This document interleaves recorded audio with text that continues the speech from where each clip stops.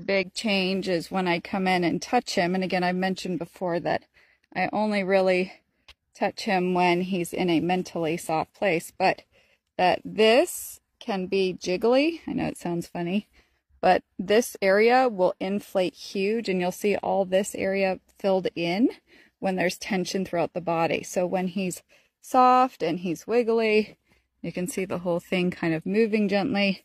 That's when I'm touching him, because that's when it will have value to him versus touching him when he's in a tight defensive mental state carrying physical tension. Another place for observation when the horse is soft, irrelevant of how much shape they're in, is when you're scratching back here by their rear and that there's some give to the muscle and it doesn't feel like it's rock hard. Even horses who are highly conditioned, there will be a softness when they're not carrying physical tension. So many horses I meet are defensive about their face being touched, even though humans halter them all the time. So when I put my hand on here, I'm kind of cupping my hand between my thumb and my index finger on the bridge of his nose, not down here in the soft pockets. And I go to rock him.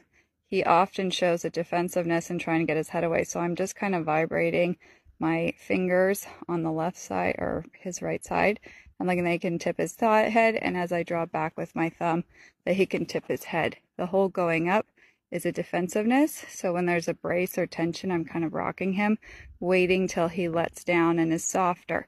I can feel him clenching his jaw, his neck, his shoulders, his hindquarters, just from what I'm rocking in here. And again, I'm not pushing hard. I'm not asking him to yield. I want him to follow the feel of the pressure without feeling like he has to flee. Because if he's defensive towards my hand creating pressure, you can imagine if we put the halter on and then if we put the bridle on, what it feels like. This is also a good spot to watch how often he can turn his head, but his eyes are looking elsewhere. So I'm vibrating my thumb a little bit. There, he changed the thought, and then he had to get all the way away. He's still avoiding. I'm going to step in here. Now he's trying to go to the ground. He's just trying out different options, and I'm not creating any pressure other than keeping my hand here, letting him have a different experience. This isn't out of challenging him or making him tolerate, but if a horse is defensive about you touching him and you're planning on riding him, then some things have been missed. So we need to fill in these holes. What I'm looking for is the moment he can offer a soft feeling, and then I will release my hand. Here it's coming. Right there as he's softer. The eyes are blinking. Eye is changing. There's a pause. And I move my hand, and I'm going to give him a full release spatially. And he says, no, but wait, I think I can try more. Now, he also has a habit of imposing. So understanding that he can be here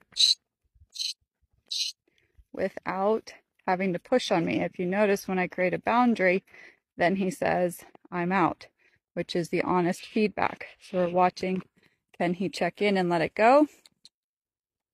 When we call his thought back over. So even if we had different ideas,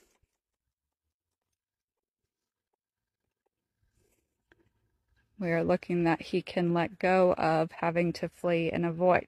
So if you notice with the obstacle, he had to make a decision to be able to go around it or go over it, which he did, and then he offered to come over much softer.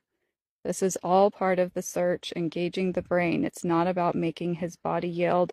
I didn't move all over. I didn't chase him all over. It's about helping horses learn how to think. Right on cue, Ringo.